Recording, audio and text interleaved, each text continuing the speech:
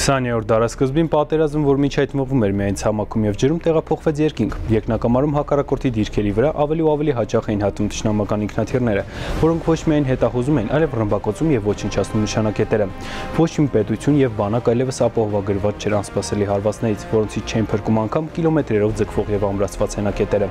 Գերմանական ռազմաօդային ուժերն այդ ժամանակ հատվածում պարբերաբար հարվածում էին Անտանտայի պետությունների թիկունքային զորամասերին, ռմբակոծում ամբողջ ռազմաճակատը։ Հենց այս պայմաններում ստեղծվեց մի նոր բանակային ստորաբաժանում, որն ապահովում էր յուրային ուժերի անվտանգությունը եւ հենց նրա պարտականությունն էր այսուհետ պաշտպանելու պետության երկնային դարպասները։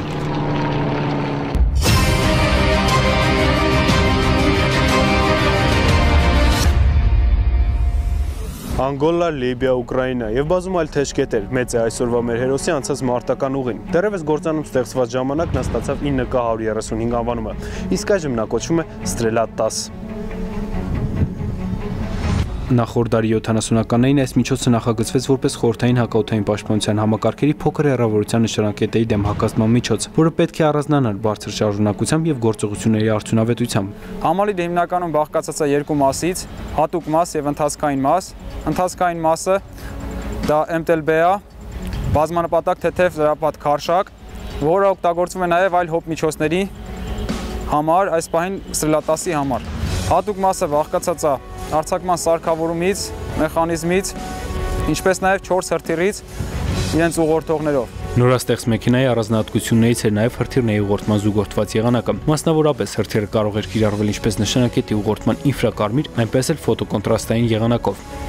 9K35 Ստրելա-10 համալիրը նախատեսված է հակառակորդի օդային նշանակետերի, հիմնականում ռեակտիվ եւ գազատուրբինային մխոցավոր ինքնաթիռների, ուղղաթիռների, ինչպես նաև անօդաչու թռչող սարքերի օդում խոցելու եւ ոչնչացնելու համար։ Հանդիպակաց եւ հասանելի կուրսերում, բնական եւ արհեստական ջերմային խանգարումների պայմաններում, եթե նշանակետը տեսանելի է օպերատորին աչքով։ Սակայն այս միջոցի առաջնային եւ գլխավոր առանձնահատկությունը կիրառման եւ արտադրության պարզությունն էր։ Այստեղ էլ ինչպես Կալաշնիկով ինքնաձիգի դեպքում ռուս զինագործը հավատարիմ էր մնացել իր գլխավոր կարգախոսին։ Թրծվելով մարտական գործողություններում այն ապացուցեց իր արդյունավետությունը։ Այդպես Պարսից ծոցի հակամարտության ժամանակ Ստրելա-10-ի դիպուկ կրակով մեկը մյուսի հետևից խոցվեցին ամերիկյան 2 A-10 Thunderbolt 2 տեսակի գրոհային ինքնաթիռներ։ 1988-ին էլ Ստրելայի արձակումը հանդիսացավ հարավաֆրիկյան պետության օդուժի Mirage F1A-ի ինքնաթիռի օդային կենսագրության ավարտը։